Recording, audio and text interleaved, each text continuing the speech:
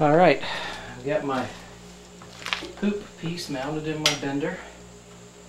I made sure that this end of the pipe going down to the frame is level, or as level as the die that I'm using to bend it, so that this leg will be parallel to this leg once I bend it.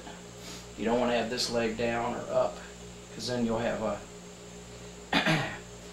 the legs will be out of shape a little bit.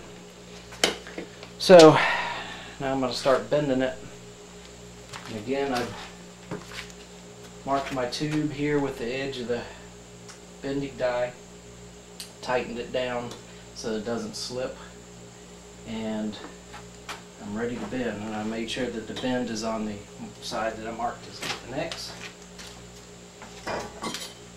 And good old WD-40, help it slide through the dies a little bit. Now I'm ready to bend. So here we go. Now my indicator says I'm at 0 degrees right now.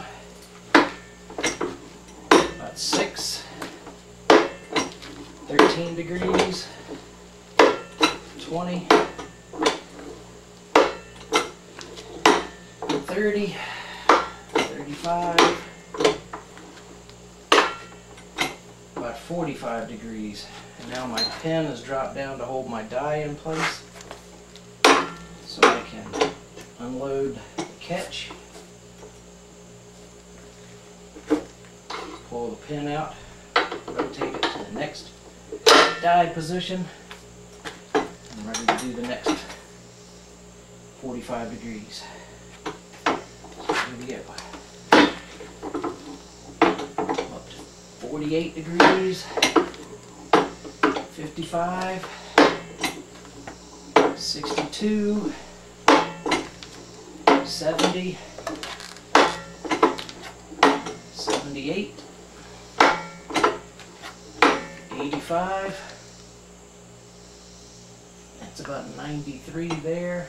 You want to overbend it a little bit because the metal has got some memory and it will spring back a little bit. So I'm going to go up to about 94. Take my die pin out, unload the catch bar, and that's it. That's all there is to it.